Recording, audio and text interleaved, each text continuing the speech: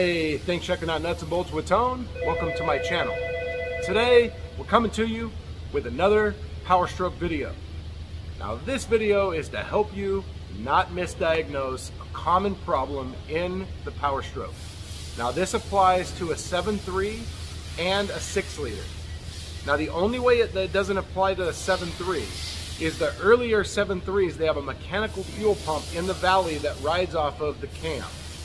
And then in the later model, they use a inline fuel pump. It's about this long, and it's got, if you're looking at the frame rail, driver's side is that way, the back of the car is here. You have a single line in and a single line out, and then you'll have two little eyelets that will come down and attach. You'll have a pink wire, it'll be to positive, and a black wire to negative. Now, if you've got a 6 liter, so sometimes, according to the diagrams, this isn't the one that I had, but according to the diagrams, this is the 7.3 right here, right there. That's the 7.3, and that's the 6 liter. All right, the 6 liter. Now the 6 liter is different. The 6 liter has a fuel conditioning module, which is about this long and about that tall, and it's got this. One of the fuel filters is in the back of the fuel pump module. And in the bottom, you'll have a 2-pin connector. And that 2-pin connector will have a pink and black wire, which is your fuel pump's relay switched power, and the black wire will be ground.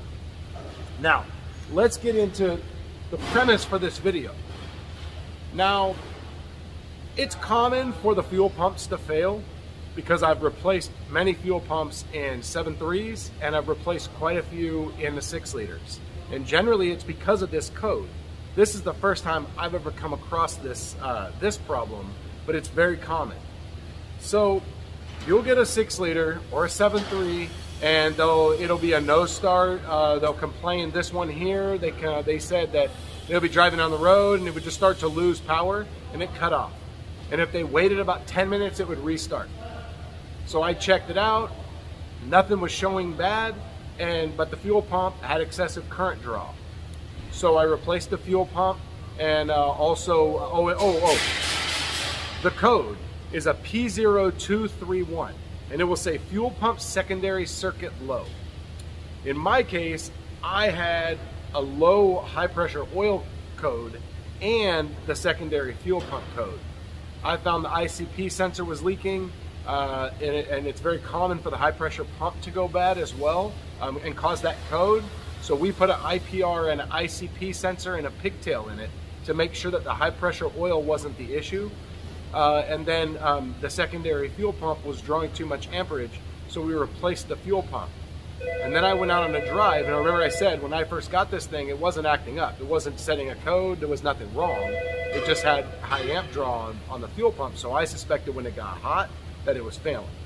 Okay, so I get done with this thing and I go to drive it. And I took a short drive and it stalled on me. It took me about 4 different starts to get it back to the shop. I get it back to the shop, and then now it's setting a code all the time. So basically what I'm gathering on this one was that the fuel pump was drawing too much amperage, and maybe because it was worn out, maybe because of the problem with what I'm going to talk about. But either way, I knew I had a good fuel pump now. So then when I went to test it, it went into just completely, the fuel pump was just dead. It would start, run like crap. I'd barely get it out of the shop to move it.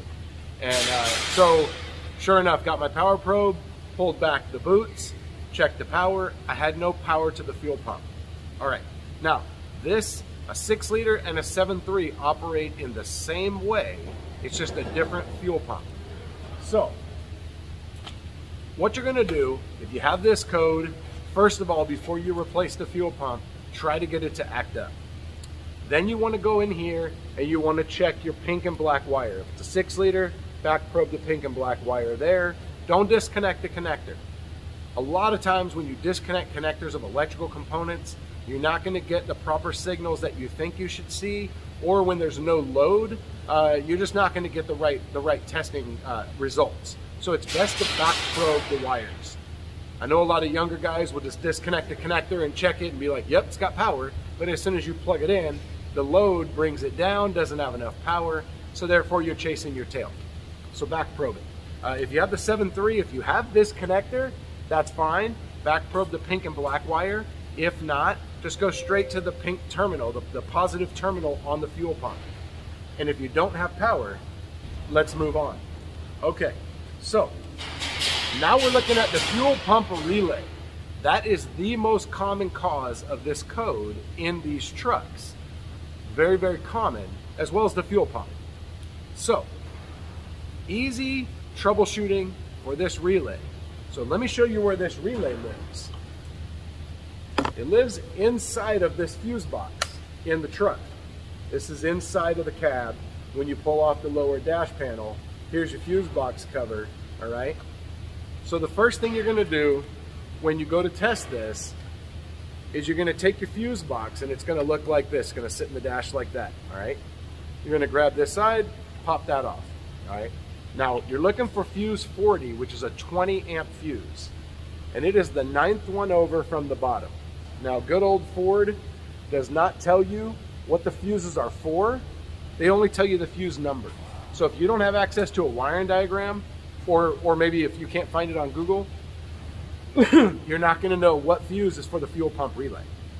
It is the 9th one over from the right side. You're gonna come over here, there's all these 20 amp fuses, a couple of 15s, and then the 20 amp.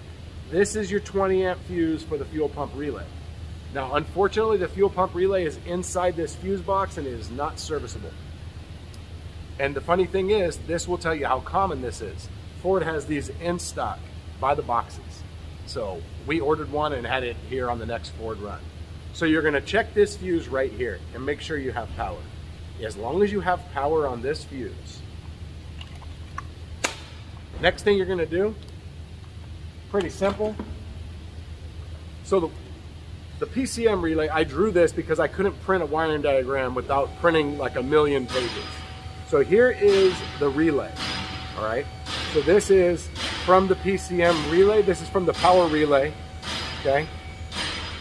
The first thing you're gonna do is you're gonna go to this dark green and yellow wire. Now, it's really hard to get to the connectors on the back of this fuse box, but you can do it two ways. One, you can back probe the connector in this dark green and yellow wire and make sure that you have power, okay? If you don't have power, which you shouldn't, because that goes straight to the inertia switch and then straight to the fuel pump.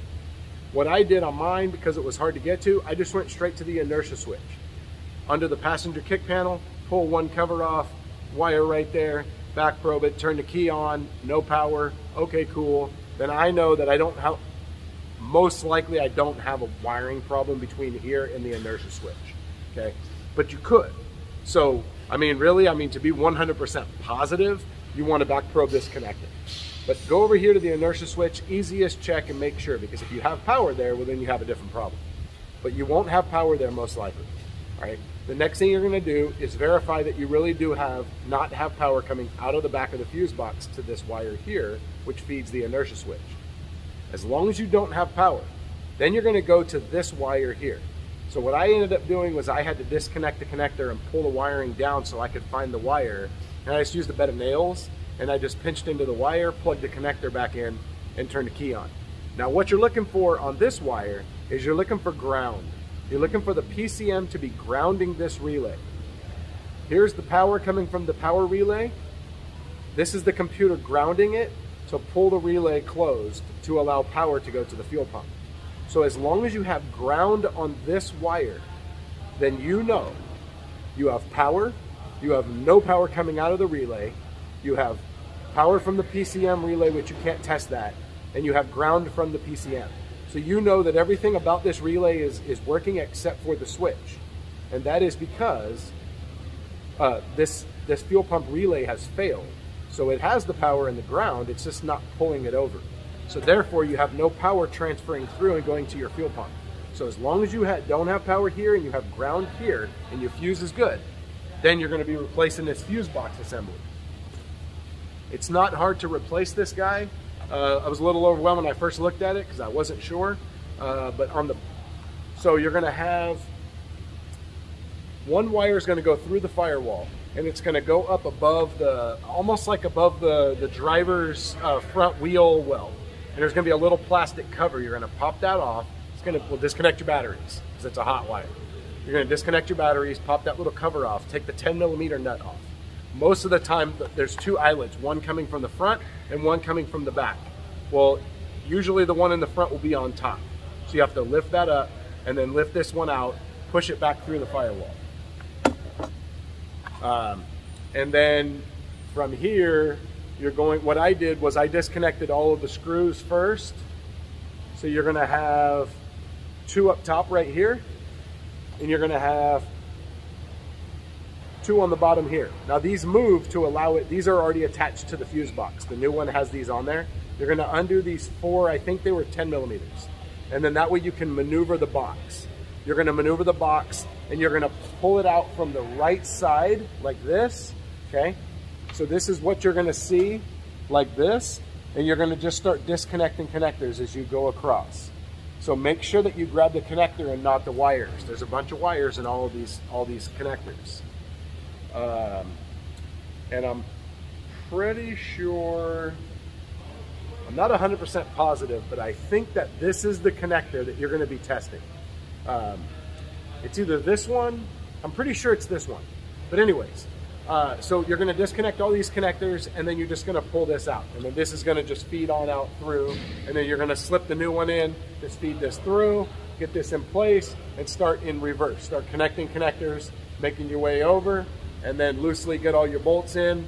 Make sure you feed this through your firewall and get this grommet right here seated in the firewall. Connect this to the post, put the front lead back on, tighten the nut, make sure it's tight, put your cover on, tighten your batteries, and then turn your key on. And I mean, really, when you do that, you should hear the fuel pump running. So you can go down there, and I just took a power probe, went down there real quick, made sure I had power.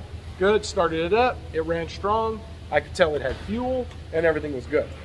So that is how you diagnose and repair a P0231 on a late 7.3 and a 6.8. So make sure you check this. If you get this code, do not replace the fuel pump until you're sure that you can't duplicate the problem. I've replaced lots of fuel pumps just for this code. I have only replaced one fuse box, but after doing a lot of research, I found out it's very, very common. So I hope you enjoyed this video. Hit that like button, hit that subscribe button, and hit the bell to get notified of all my future content. Also check me out on Instagram at Nuts and Bolts with Tone for my daily life as a mechanic. Check out my merchandise shop.